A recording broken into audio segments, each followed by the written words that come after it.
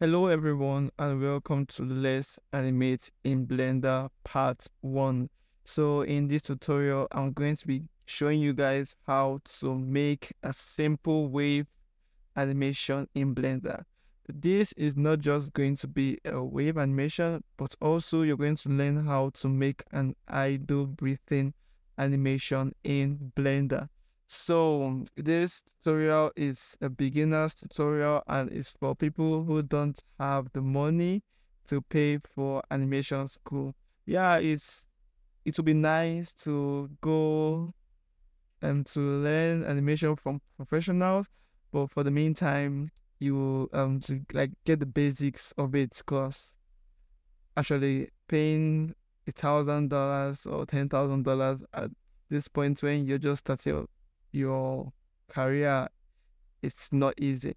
So we are going to start off with um posing the character. I started this video beforehand, so you can see I've already posed it. Then I was like, oh, let me just um record it. So I'm going to delete the keyframe.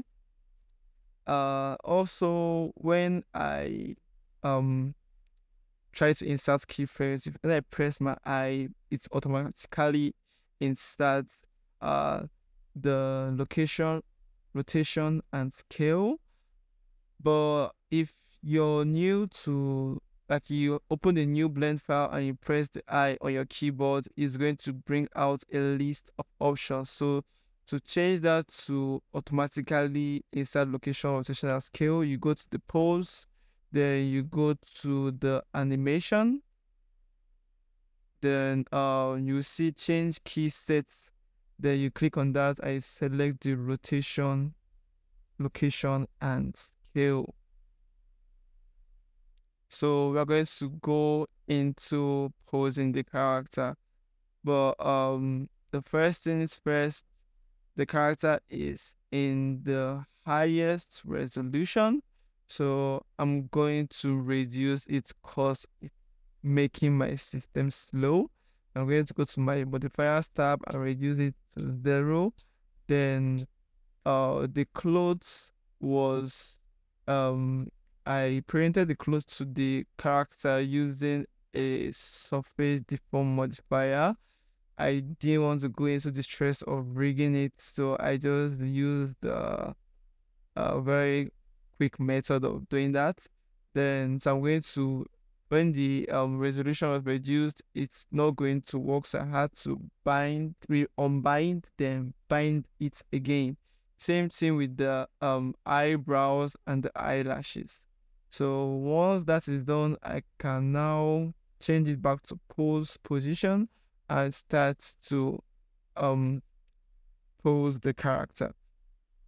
So one way to easily get into pose mode is by pressing Control Tab on your keyboard.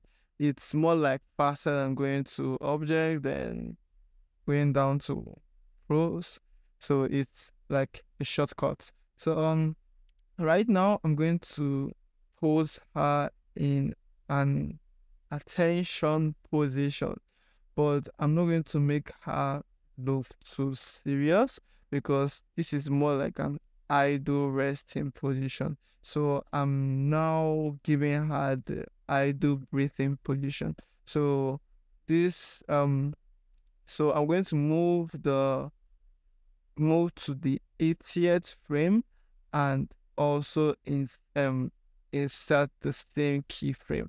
Then I'm going to go to the 40th frame, and I'm going to give her a breathe in pose. So when you breathe in, your chest tilts backward a bit, giving room for your lungs to expand. So I'm going to tilt the chest back a bit slightly. I'm not going to overdo it because I'm not giving her a heavy breathing pattern. So it depends on how heavy you want your character to breathe. Like, for example, someone who ran 100 meters, is not going to have the same breathing pattern with someone who was just standing. So after that, I'm also going to tilt the shoulder bone a bit. This is more like to give space for your lungs to expand and also your diaphragm. So the next thing I'm going to pose is the hand. I'm going to move it up slightly because the hand is directly connected to the shoulder. So if the shoulder tilts up a bit, the hand is going to move. So yeah, I keyframe that and you can look at it coming to life. So yeah, so this is more like very much it. Although this is not everything, but this is most of the work. So right now the character feels alive. So you can see that. So um, the next thing we are going to do is to slightly tilt the head up because when you breathe in, your head slightly tilts up just a little bit. Don't overdo it because it's now going to look more like she's nodding. So if you look at it, it's very subtle, but it gives it more life. So yeah, that's it for the idle animation. To make it loop twice, we are going to duplicate the keyframes, and then we are going to extend the